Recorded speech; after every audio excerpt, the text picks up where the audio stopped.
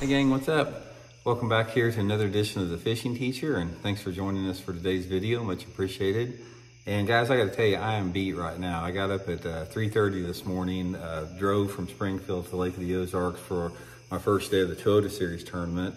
Ran around about 120 miles boat riding today, drove back to Springfield, the hour and a half drive back, worked on tackle, and now I got the video I'm putting out. And what I wanted to do is I wanted to do this video based upon something that happened today, and that is what you need to do if you catch them one day and you don't catch, and the fish are gone the next day or they're not biting.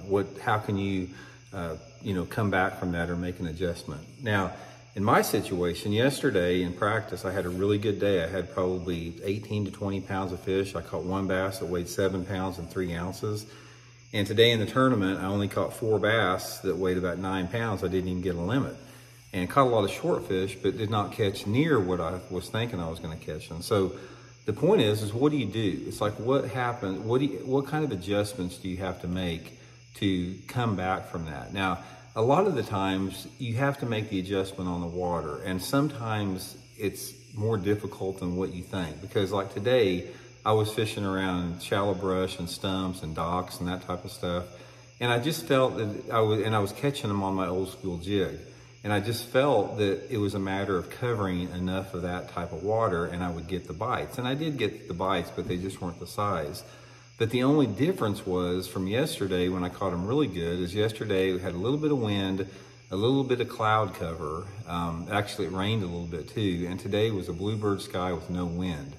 So we had a different weather condition. Now, one of the things that I'm gonna try tomorrow, and this is another thing that what you can do as far as to keep catching them every day, is you have to adapt and adjust to the conditions. So here's the mistake I made today I want you guys to learn from.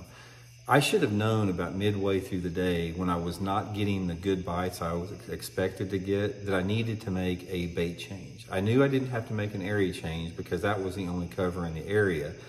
But given the fact that it was quiet with not much wind and bright sun, I should have downsized. I should have went to like a little small creature bait, maybe a tube, maybe a smaller plastic worm, something like that, because those fish were probably not as aggressive with that brighter condition without the wind. But instead, I stayed with the jig.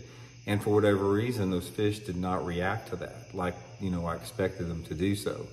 So one of the things you can do is if you have a real good day and then you don't catch them very good the next day, analyze the conditions as far as what changed with the conditions and try to make some type of a lure change. You can make an area change, but a lot of times it's just a matter of a bait change, especially if you're fishing around a piece of cover that you think the fish are around. So let's say, for example, you're fishing points, main lake points, and you catch them really good one day on a crankbait on the points, and you got 15-mile-an-hour wind blowing in there.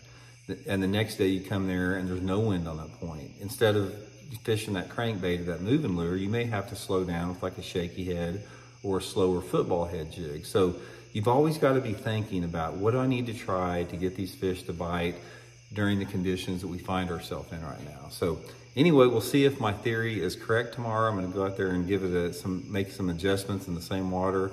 I'll let you guys know tomorrow how it goes, and thanks for tuning in.